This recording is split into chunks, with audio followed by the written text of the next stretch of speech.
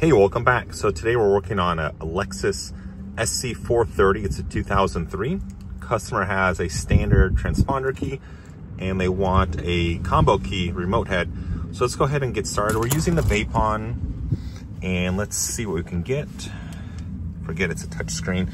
So it's a Japanese. I looked at the door sticker. Nope.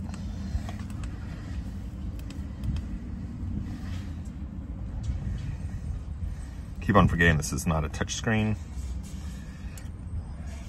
And let's do manual selection, and it's Japanese.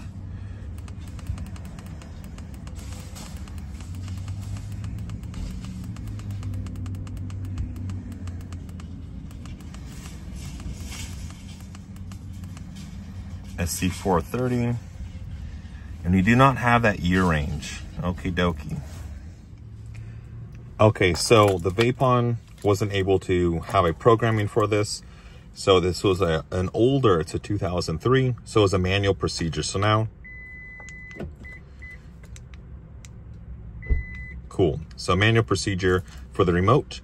And I'm gonna see if I can just clone the chip after I cut it. It'll probably save time, unless I wanna do manual procedure for the mobilizer, but it's the same process. Let's go ahead and finish.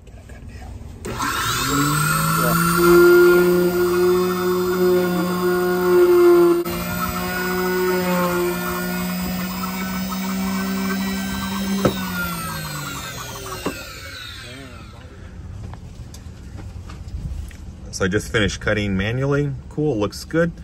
Let's go ahead and clone it and pop that chip in there and then crank it in the vehicle and we're all done.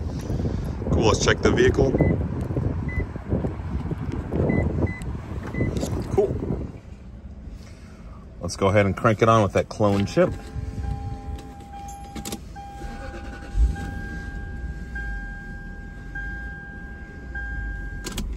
Cool.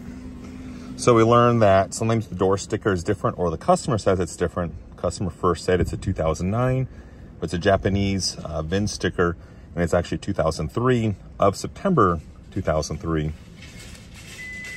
So we programmed the remote manually, and then we clone the chip, pop this in there, cut it, and it's all good. Let's hand it off, and the customer's happy. Thanks. See you next time. Bye.